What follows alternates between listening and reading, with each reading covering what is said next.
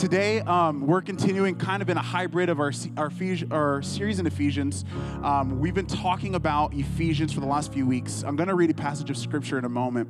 But to do that, what is so interesting to me about the Word of God, especially about Paul, what he's doing all throughout his letters in the New Testament, is Paul is actually looking at situations and problems happening both in the church and also in the world around him, and then explaining how to live out of the gospel because of that.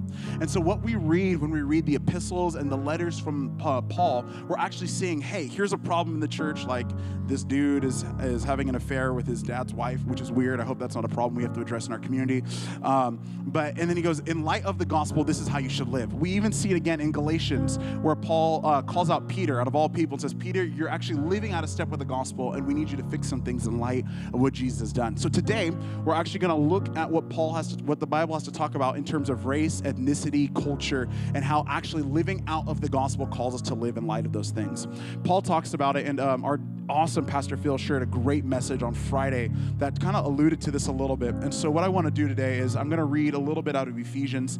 And then today we have 5 different speakers who are all students who will be sharing today. It's going to be kind of a cool blast, like 5-minute-ish TED Talk style where they're going to go one after another. I promise you're in for a treat. It's going to be open. It's going to be awesome. And I'm encouraging you to be open to what they're saying. When we talk about issues like race, it's really easy to get defensive or intense. And again, I need you to do this, is take one more deep breath in. Take one deep breath out. And today, as we speak on this, just want you to ask the simple question is, how does the gospel call you and I to live in light of what Jesus has done? That's all we're looking at. What is Jesus? How do we live in light of what Jesus has done? So what we're going to do is I'm going to read from Ephesians. I'd like you to actually stand for the reading of God's word. And then we're going to invite our friends to be sharing today. Here we go. Here is the word of God. Ephesians chapter 2. And I believe we're starting at verse 13, I think is what we're going to do. It says, but now in Christ Jesus, you who were once far off have been brought near by the blood of Christ.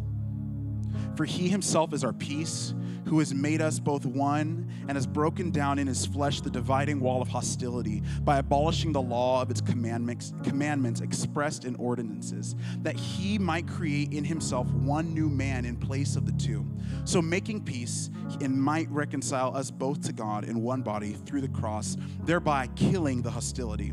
And he came and preached peace to you who were far off and peace to those who were near. For through him we both have access in one spirit to the Father.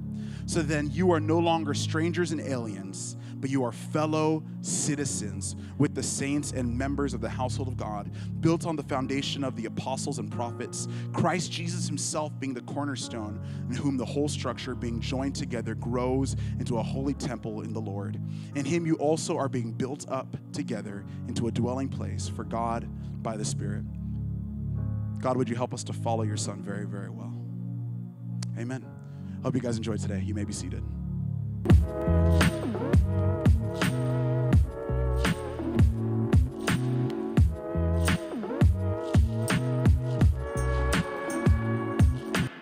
Christopher. Hi, guys. Wow. Oh, thanks, Alondra. Okay.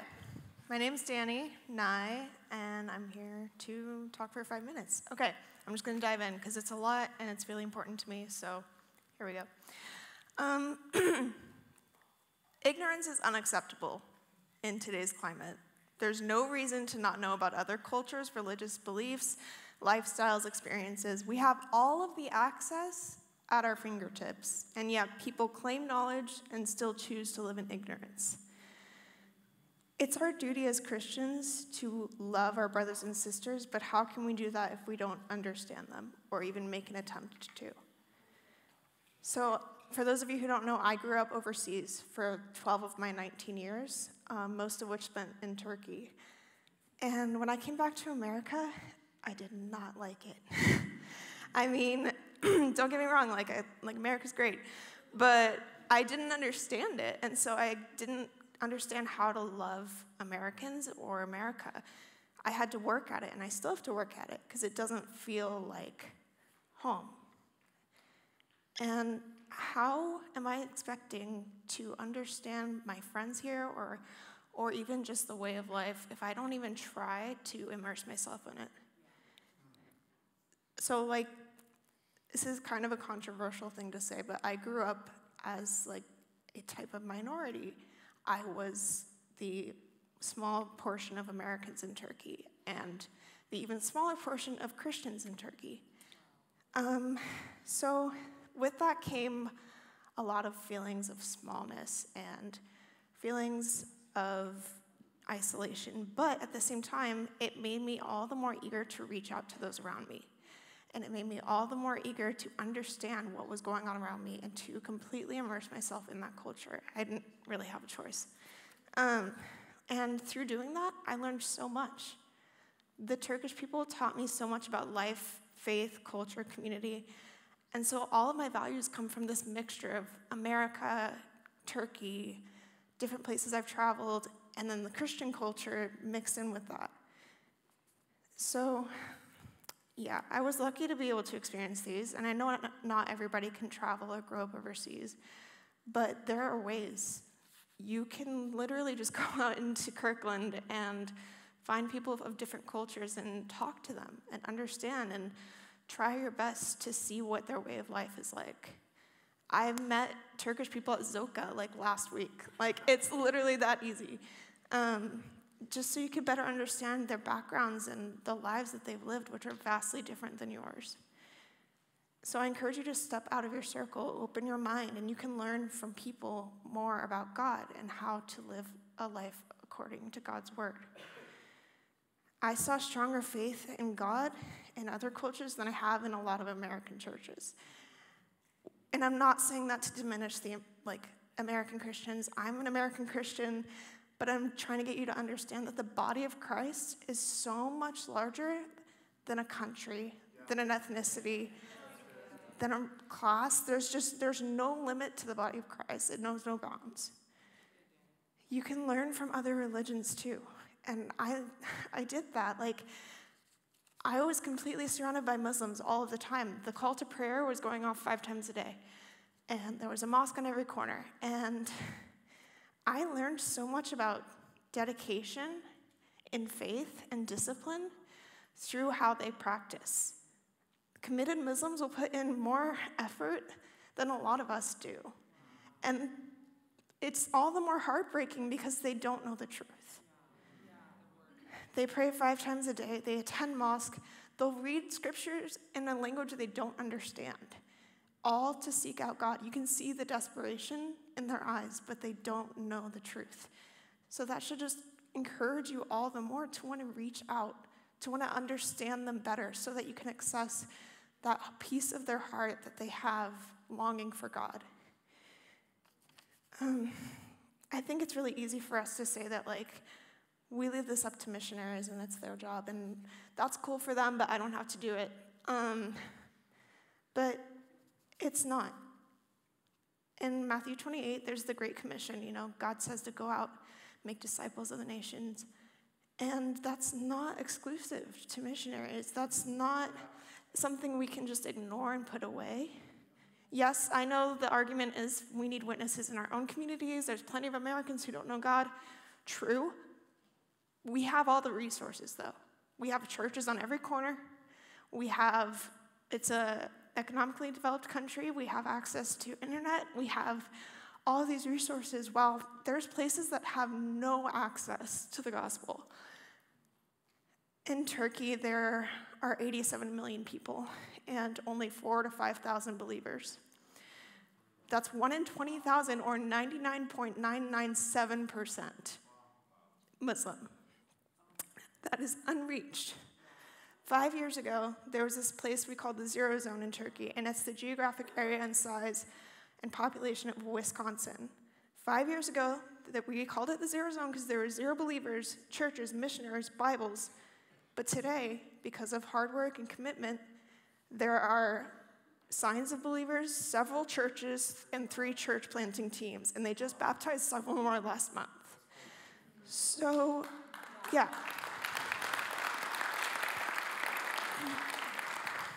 But how can we call ourselves practicing Christians if we're willing to rest knowing there are millions of people without any access to Christ, and knowing that we can be the difference there? It's easy to say that somebody else will do it, but that's what we're all saying. You don't have to be a missionary to step outside of yourself and learn from others or to spread the gospel to other cultures. It's your job. It's your calling. You have to follow it. Thanks.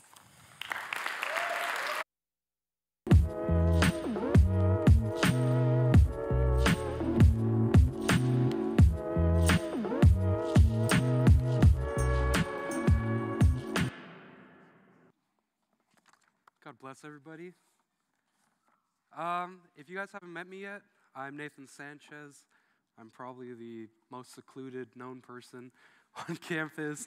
I don't like getting out much, but I'm a pastoral ministry major here on campus, and I wanted to focus really on the particularities in culture within the Christian faith. So how do we see the different aspects of Christianity and say, oh, okay, these are the same thing? I grew up in an AG background. I walked away from the faith. I came back at about age 16, and all I knew was the Assemblies of God, and so my whole perception of Christianity was, oh, okay, if the Assemblies of God is Christian, then everything else that is not box Assemblies of God is not Christian. They do things differently. They're weird. They believe different things, and so they're not Christian. We are. We're the one true Christian faith. That's not necessarily correct. But I'm not sure if anyone else struggles with that belief. And I did for a time until I came and I experienced different things through missional experience and actually going out into the community. I'm just going to go into it. Let's just bow our heads real quick. Father, if your Spirit can just prepare our hearts and minds as we dive into your word. Amen. So Acts 6 and 8, it talks about this preparing of the disciples to go out into the world. And so the main point is in verse 8, and it says, "But you will receive power when the Holy Spirit comes upon you, and you will be my witnesses in Jerusalem, in all Judea and Samaria, and to the ends of the earth." We also have a similar passage in Matthew 28, where it says, what? "Therefore go and make disciples of all nations." We have this idea, if we're to make disciples of all nations, are they going to look the same? Do we come from America? And I love America, I'm American. If we come from America, do we make little us's in other countries when we're presenting the gospel? Or do we go to other sections of America, let's say the Northwest, and we go down to the South? Do we make little Northwest churches in the South? No. We look at the different aspects of their life and the different cultural diversity of their life, and we figure out how do we present the gospel to them in a way that they understand and they can merge it into their cultural setting. So, let's look at this story. There's, if any of you have read the book, it's called Peace Child.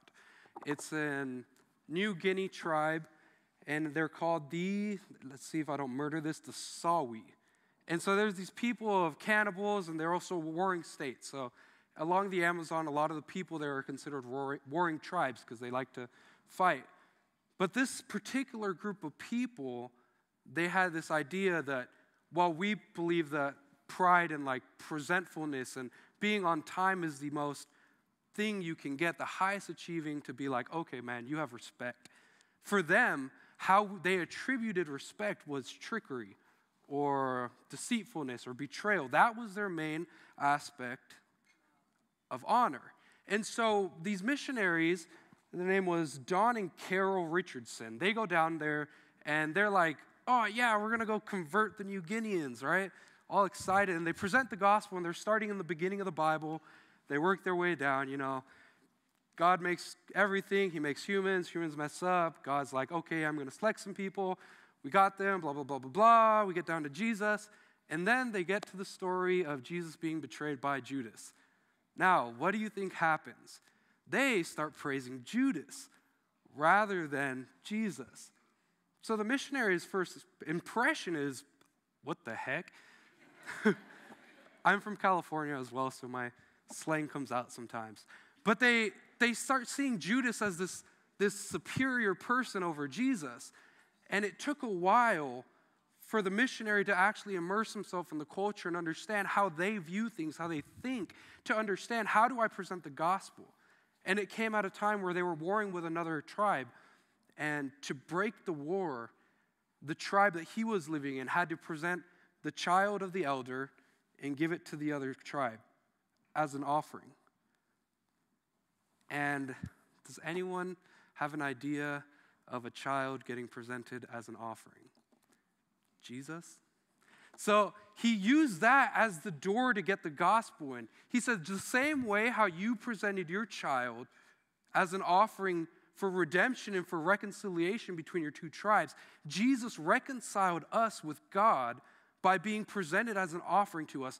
And so by the time we figure out, okay, well, we understand the culture now. Now we can understand how to present the gospel. The way they understand the gospel, the way they see it, is not the same as we do. In America, here, Northwest, one of the big things we focus on is freedom or rest in Jesus. Whereas if we go to other cultures, that's not their main focus. Their main focus isn't the freedom that Jesus provides. Maybe it's the provision.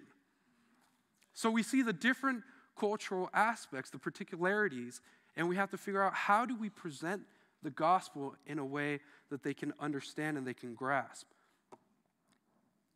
When we present the gospel to people of different cultures, do we create different images of ourselves? Do we just go in saying, I'm going to make an image of myself, or am I going to make an image of God? We allow the Holy Spirit to do his work by allowing ourselves to immerse in the culture and understand the way they think and the way they process. Not everyone is an image of America. Not everyone thinks the way we do. They think things differently. There's also stories of tribes where the chief will say, we as a tribe accept Jesus. Now, a lot of us would cringe, right? Because in America, it's a personal decision. Or is it? Is Christianity a personal decision, or can it be a tribal decision? Where the chief says, we accept Christianity, and all the tribe accepts Christianity. And so I want to end with this. We must be willing to change the method in which we present the gospel.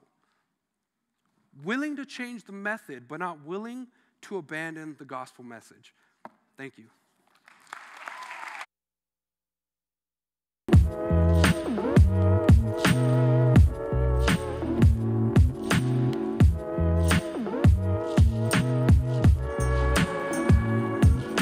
Hello.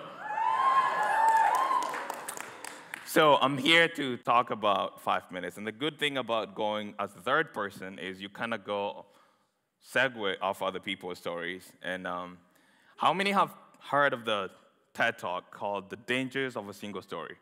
Raise your hand. Oh, that's so few of you. Okay, anyway, today I'm going to tell you about that TED Talk.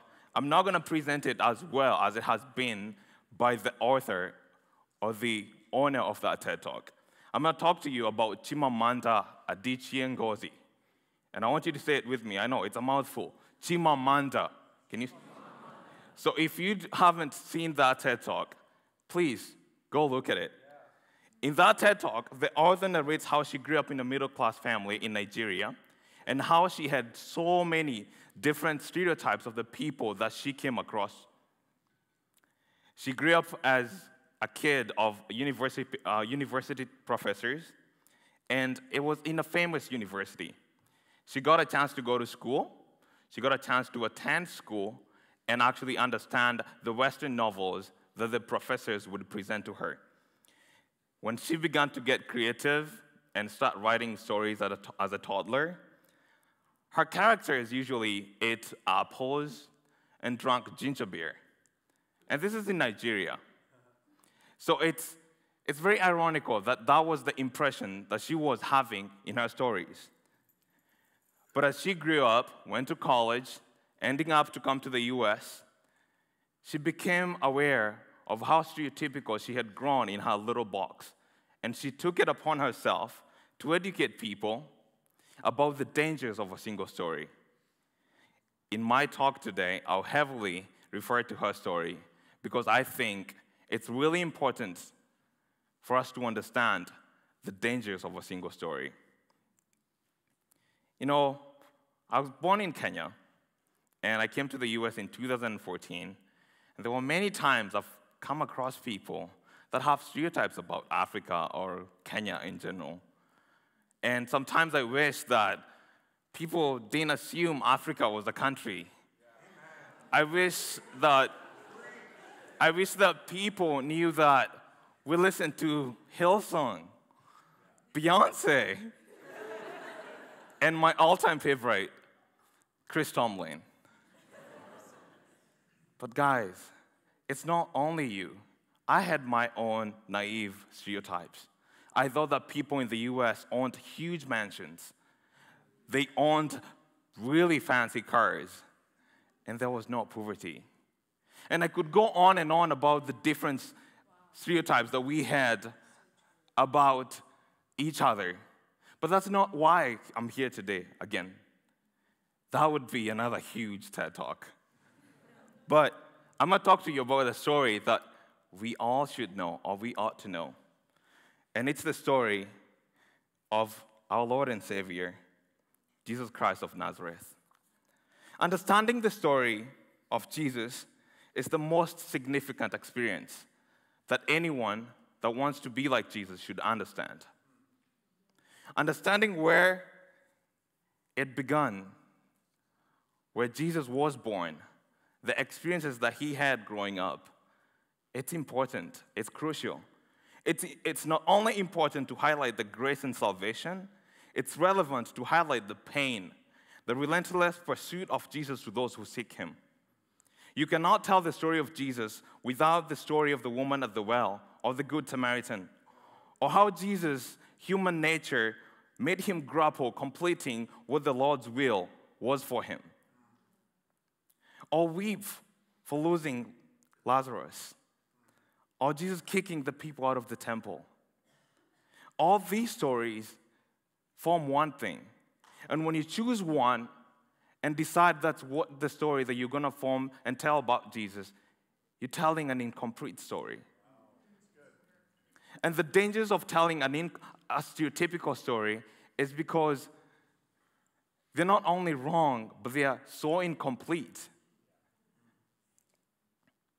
There's a famous proverb in Africa that goes, "Until the lions can write, hunters will always tell their stories."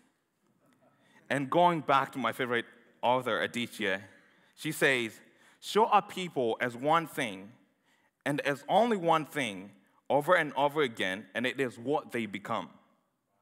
She continues to say that power determines how stories are told, when they are told, and how many are told. And that's why the successful hunt of a male lion that has the third strongest blow in the history of mammals will never be heard. Hunters will always say, "I'm the strongest." I highlight this proverb because I want to indicate the power that we as Christians have when it comes to telling the story of Jesus. It is always going to be hard and interpreted depending on how we tell it.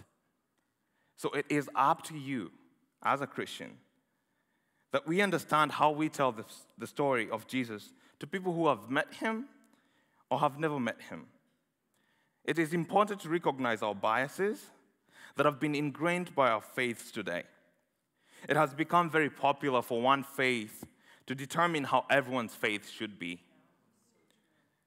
It has become the new normal to dictate our experiences to people who don't think like us, who don't look like us, who don't see things like us. And at this point, I'd like us to think back to the things that Jesus did when he was hanging out with his disciples. Have we forgotten that Christ described the church as a body?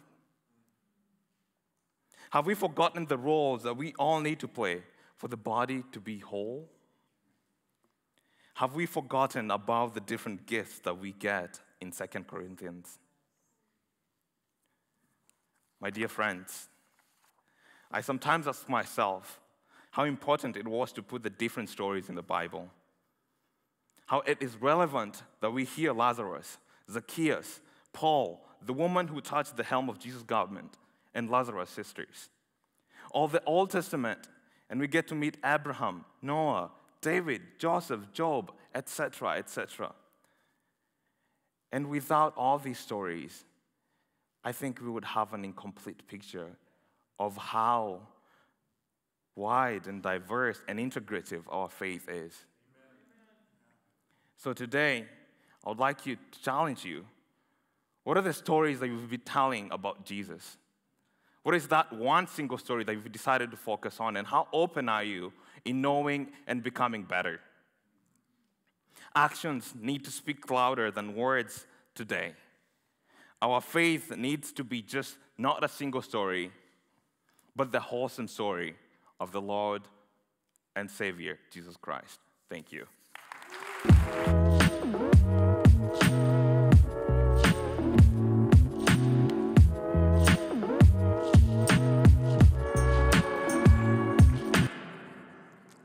Hi guys, so my name is Jelsy, and I want to start you all off by asking you all a question. You don't have to answer it, but what if we approached people with the attitude that they are an image bearer of God, just like how you're an image bearer of God?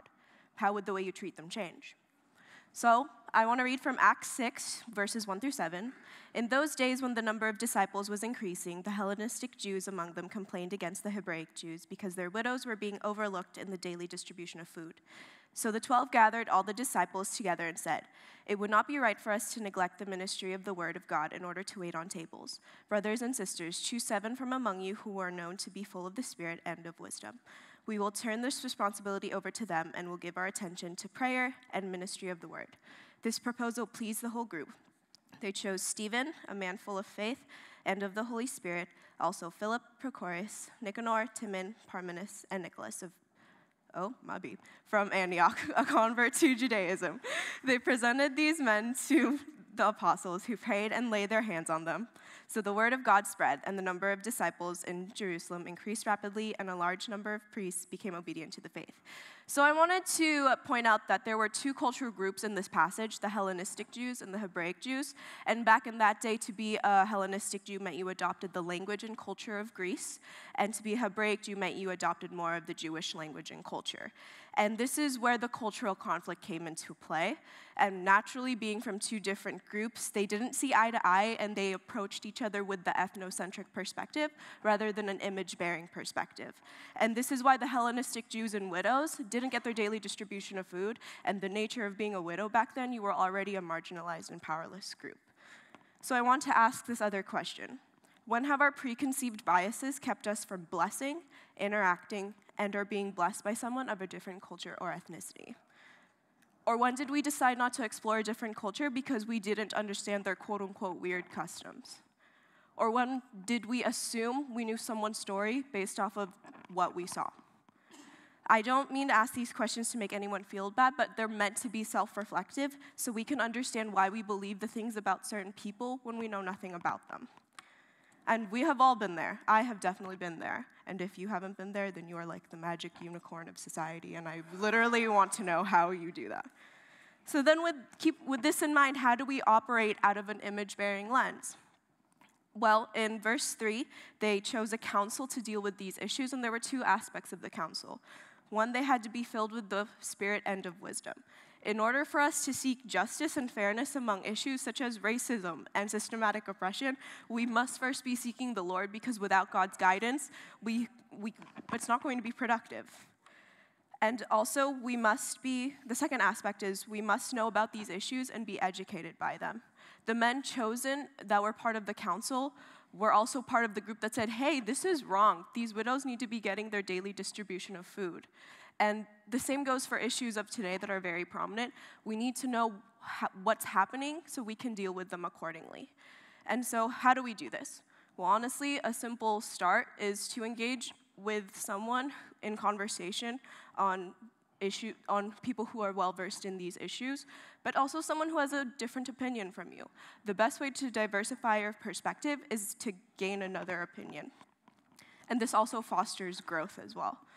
Also, be involved in organizations that advocate for diversity and multiculturalism. People in this group will help you on your journey in understanding issues of today.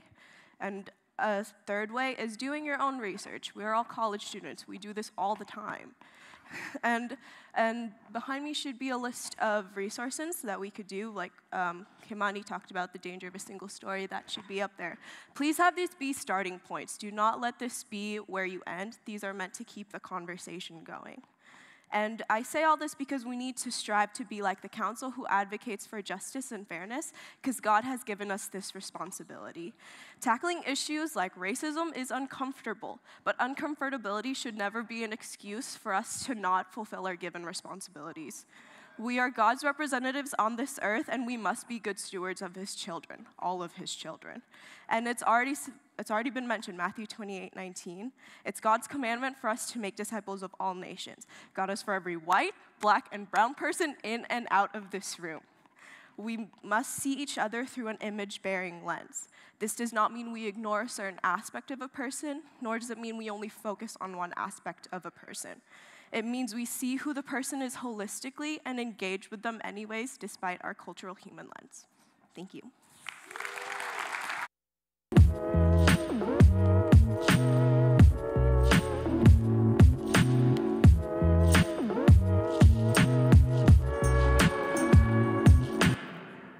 What's up, everybody? Hey. So my name is Canaan Baca. For those of you who don't know me, I am, in fact, Hispanic. You're like, who told him he was Hispanic? Like, that's the whitest Hispanic kid I've ever seen in my life. Poor guy, he's been lied to his whole life. Man, so funny enough, I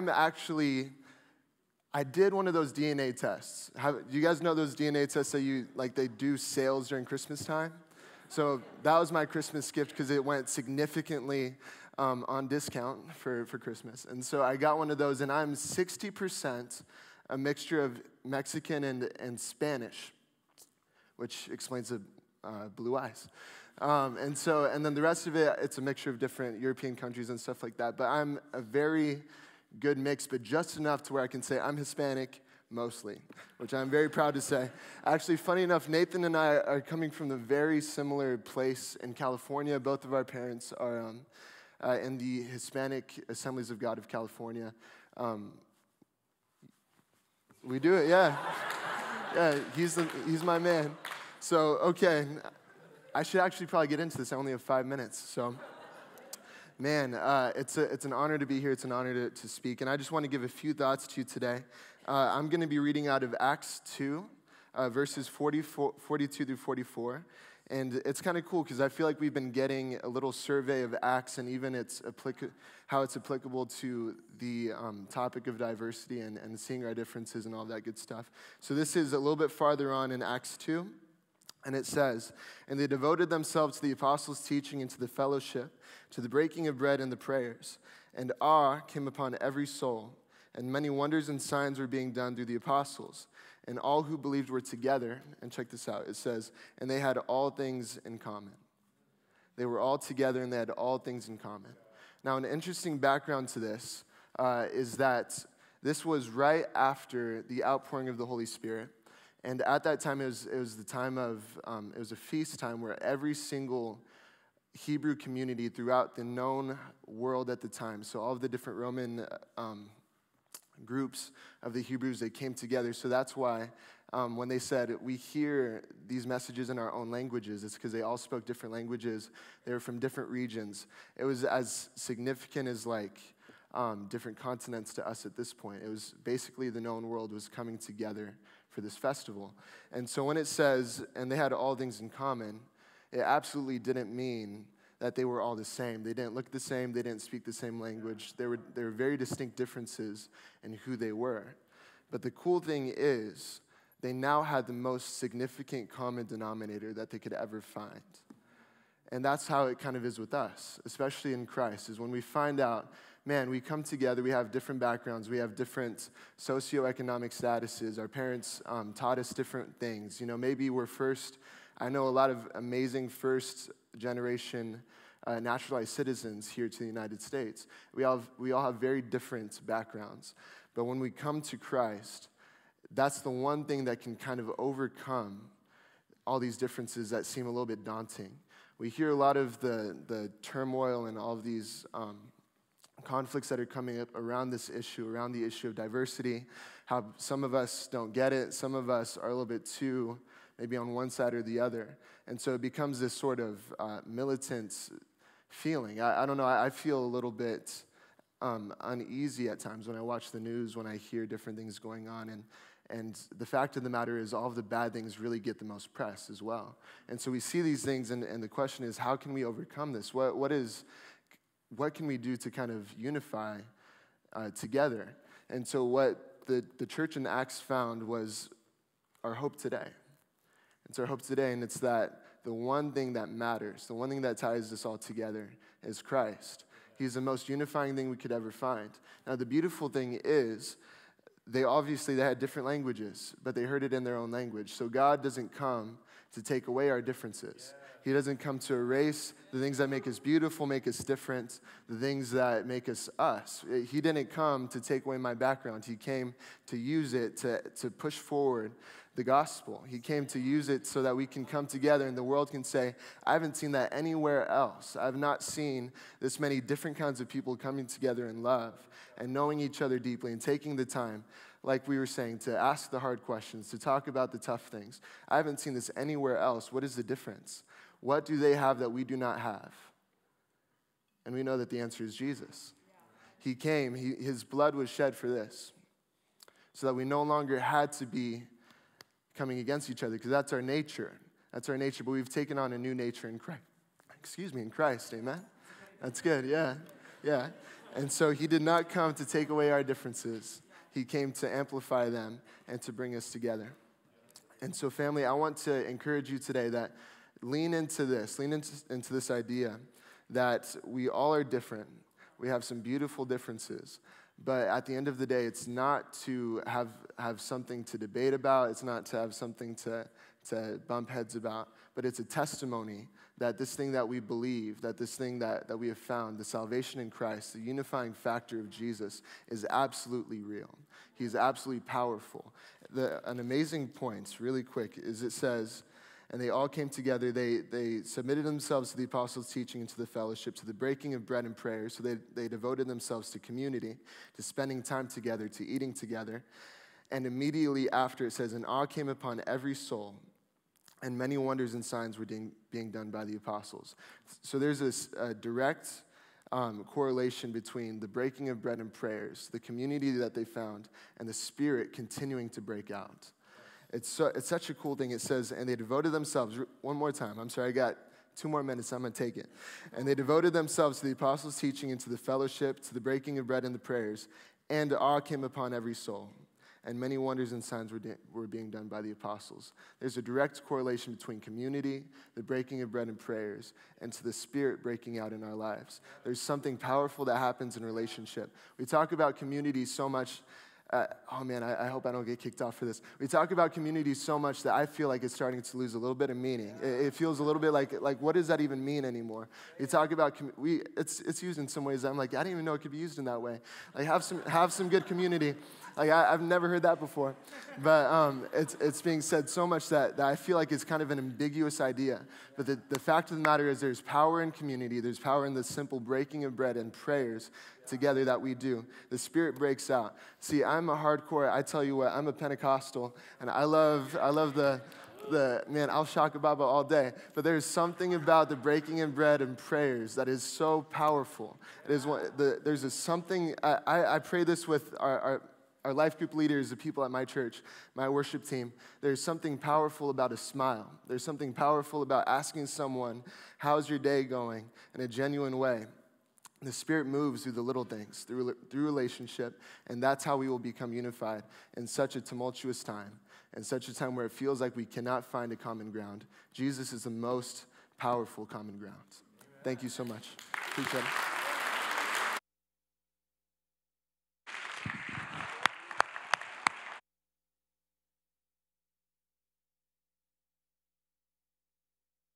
We want to say thank you to everyone who shared. Just thank you. Jesus said it, and he said that the world will know that you are my disciples. Why? By your love for one another. I don't think there's a greater apologetic to the gospel of Jesus Christ than the way that people operate in community who are different than one another. And that's what we're called to do in this community. And so we're going to do that, and we're going to work hard to do that well. Would you stand? We're going to grab the hand of the person next to you, and we're going to pray together. Yes, you are. Go ahead. Even reach across the aisles. We're going to pray for one another, even if it's a stranger. And would you take about, we'll pray. We have 30 seconds left. Why don't you just pray for the person on your left and on your right? Pray that God would make us this sort of community, and then I'll close. Let's all pray out together. God, I pray that you would continue to help us at Northwest. Yeah, that's it, family. God, would you continue to unite us as a community? Help us to love and follow and serve you well. God, help us to have hard conversations. Help us to sense your grace and your leading. God, we pray that you would give us great grace to love one another well, to love the different things about one another, to love ourselves as you do. God, in moments of difference, in moments of difficulty, help us. We pray that you would give us your spirit to help us to live in community well. Give us great wisdom. And God, we commit as a people to follow your son faithfully and to do it in this community. In Jesus' name we pray. Amen.